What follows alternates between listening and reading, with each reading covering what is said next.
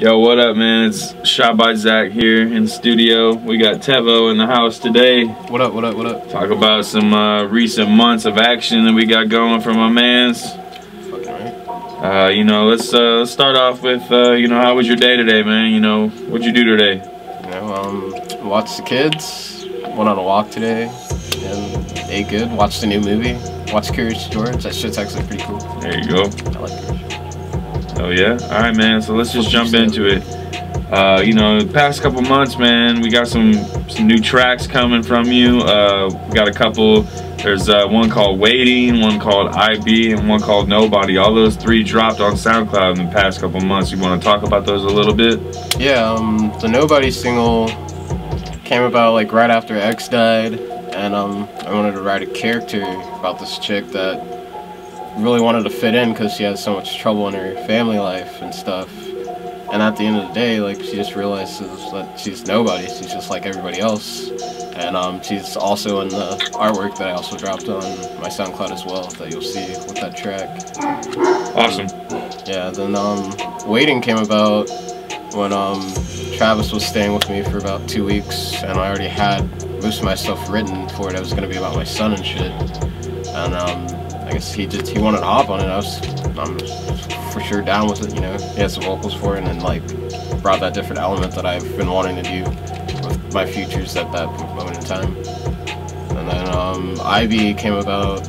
I had that beat for like almost a year, and I was linking up with my homie Piff, or PK Ultra at the time, and like I was shooting the shit at his house, burning or whatever. And I showed him the track, and he was like, "Man, this is dope." And I'm like, "Yeah," and I need a hook for it. I can't think of any. So yeah, he hopped on that hook, and I was sitting on that for like a while.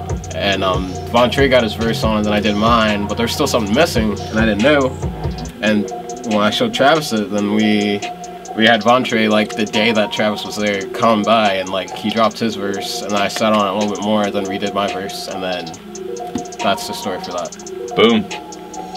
Yeah, all three new songs, they'll all be on Tev-oh's SoundCloud. We'll link all of that in the description down below for all you cats trying to catch a listen.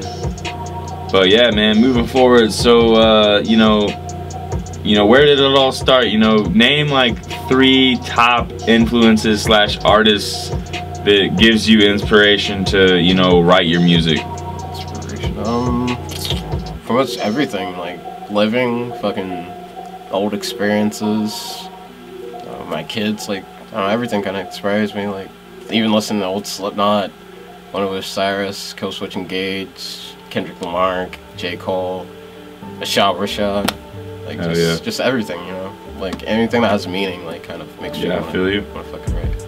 Awesome, man. Well, you know, where did it all start? I mean, you know, it had to come from some kind of like motivation musically, you know, like, you know, I can't imagine it just started from you just becoming a rapper, you know, like where did you begin your music at?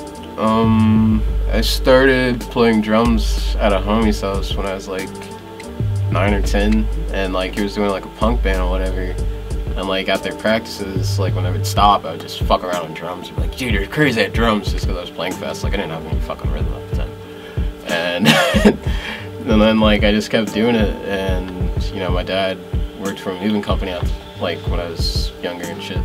And he came home and he gave me a free drum set, and I just kept working on it in my garage. And then started a band and started opening up for people like Stick to Your Guns, One of Cyrus, Wretched, Ghost Inside. Oh yeah. Like a lot of good people, and like it was cool to see them come up and now see what they are now. Yeah, dude, that's awesome, man. I think the culture for music is real diverse nowadays. I think that a lot of you gotta be rap, you know, comes from influences from like metal bands and just people that want to diversify